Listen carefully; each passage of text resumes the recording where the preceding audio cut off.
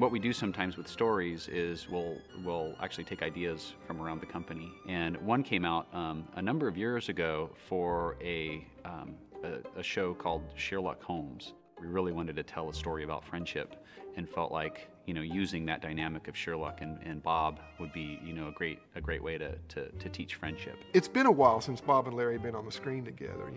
In fact, there's not very many shows that the roles really are suitable for Bob and Larry together. That just, that chemistry is particular and it doesn't fit every story that we do. But this is one that it did. It can only mean that this is a lot harder than it looks. Anytime you do a mystery, there's more dimension to it than a typical story because you've got to also have some sort of, whether it's a crime or just some little something that's a mystery, has got to be woven in at the same time while we're trying to teach, a lesson.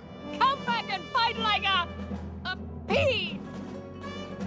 The story of Don Quixote is actually a story that I've wanted to do since we started VeggieTales. When we figured out, okay, we're going to do a story on friendship and Sheerluck is going to be, the main title, it made a lot of sense to do, the Don Quixote type story, also as a friendship, as a companion. Started talking to Bob Lee about it, and he actually came up with the idea of the asparagus of La Mancha.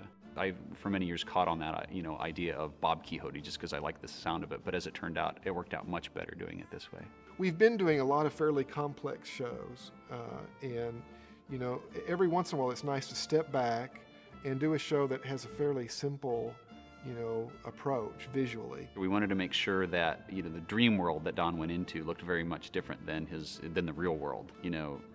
Pulling both the Spanish flavor and this just really weird, feeling in this world, and just a great contrast to that, waking up from that dream into his real world of the kitchen. 2 cows still mooing and the Hail Caesar, hold the bird. I don't know what most of them mean. Oh, the diner talk. But I honestly didn't catch one of them. It seems like it should be shorthand, like a way to say it faster. Noah's boy on bread, which is a ham sandwich, it's just as long to say Noah's boy on bread, and frog sticks, French fries. I learned a lot of diner talk in, working with the show. Yikes, what's in this stuff?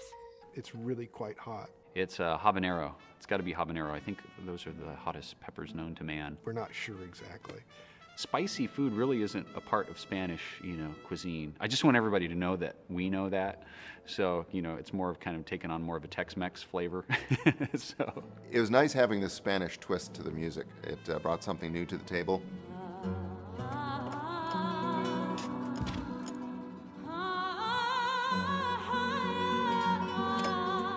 Being able to use kind of that traditional Spanish sound and that flamenco guitar, and then, with the singer over top of that. By the way, if Mike's wearing a similar shirt to me, it's because he called me, I didn't call him.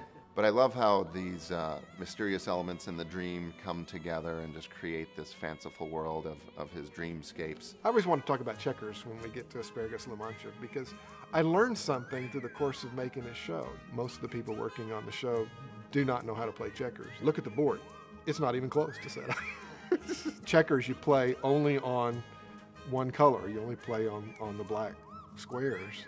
Yeah! What if we turned the Sherlock Holmes thing on its ear? And what if Watson was really, the one always solving the cases, but Sheerluck was always taking the credit for it? Yeah, we've been to London a few times, yeah, and we always love going back to London. I mean, we've been there for Dr. Jiggle, we've been there for, the Easter special and the Christmas special, and back again for Sheerluck. The golden rule is do unto others as you'd have them do unto you. We put that into a little metaphor, the actual golden ruler, which was this artifact that they were looking for.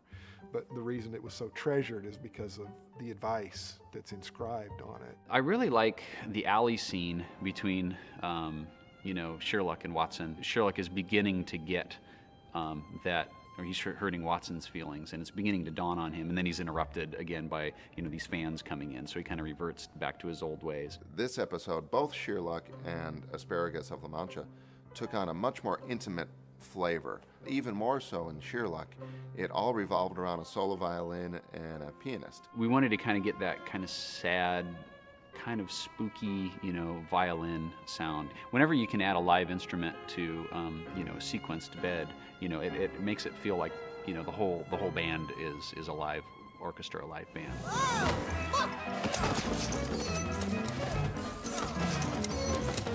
Well, we just had a pea casting call. I just think it's funny that, you know, guarding Buckingham Palace is a bunch of French peas. Well, you had to have a strong neck to be able to hold that hat up. Ooh, I had a bad experience with brie cheese. I thought brie cheese was like moldy or something. When we wrapped the show in Toronto, we actually did, you know, brie cheese and baguettes for the crew, and it was really, really good brie cheese. To the gated community.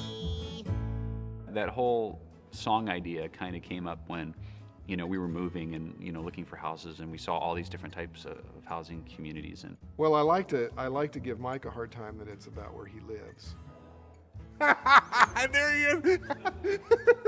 you know, we went into this one gated community, and it had you got to go past the guard.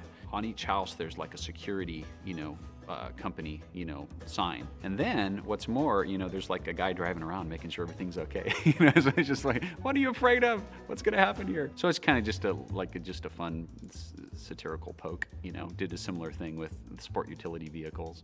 Well, our first criteria was that our guest artists have to have the initials MW. So we were only able to find Matthew Ward and Matthew West. It was really fun working with real singers on stuff, because, you know, we have our vegetable voices and we go in and, you know, we can get by singing as vegetables. You know, Matthew West, he's got a neat story. I really appreciate the hard work he's put into learning to be a better songwriter, you know, a performer, and I really admire his work. You know, bringing back vocal elements that he doesn't usually use on a contemporary Christian album these days. Matthew Ward was a real treat. I grew up listening and going to see concerts by the second chapter of Acts, and of course he was one of the vocalists in there, he and his two sisters. And so it's kind of always been a dream of mine. Boy, it'd be great to somehow work with Matthew one of these days. He couldn't have been more tickled to be able to do it for us. What are you doing? I'm doing this for your own good, Don.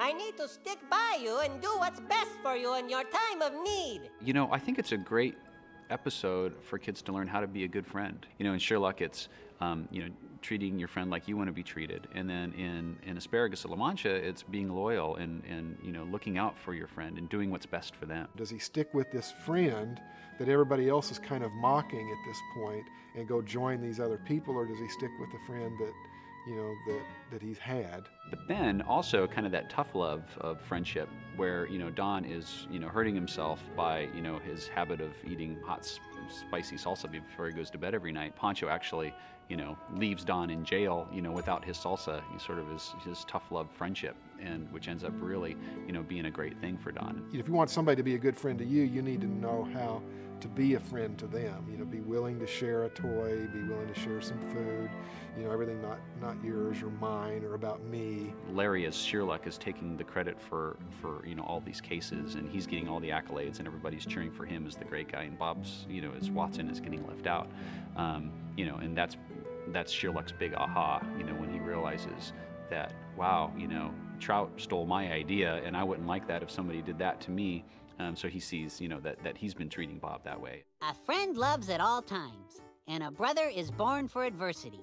Proverbs 17:17. Bob and Larry, you know, on the countertop, as they get this letter from Erica Bangaman, she asks, you know, what can I do to make friends? And, you know, and the answer is, well, the best way, you know, to make friends is to be a friend, and really, you know, to be kind and compassionate and care about what others think, and to be loyal. So I think it's a great lesson to learn for kids to make friends.